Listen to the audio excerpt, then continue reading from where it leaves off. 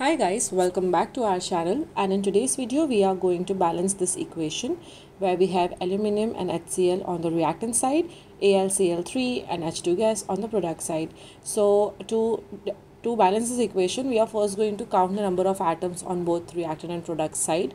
So for reactant side, I have one aluminium atom, there is one hydrogen atom and there is one chlorine atom.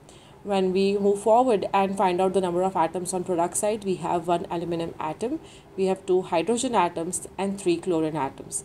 And this is where the problem starts. Whenever we come across an odd number in the equation, it is a bit tricky if you try and balance it the usual way that we go.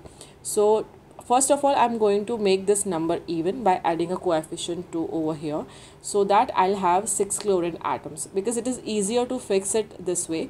So I have 6 chlorine atoms now, and because we have 6 chlorine atoms on the product side means we have 6 chlorine atoms on the reactant side as well. So I'm going to fix the chlorine atoms first. So now I'll add coefficient 6 over here, so I have 6 chlorine atoms over here, and similarly it changes the number for hydrogen atom as well. So I'm going to add a coefficient 3 on the product side, so that we have 6 hydrogen atoms over there as well. Now if you look at this equation, the number of atoms of hydrogen and chlorine are balanced, and to balance the aluminium off, I just need to add a coefficient 2. So I'm going to add a coefficient 2 on the reactant side, and voila, it's done. You have a balanced equation where we have 2Al plus 6 HCl on the reactant side, 2AlCl3 and 3H2O on the product side.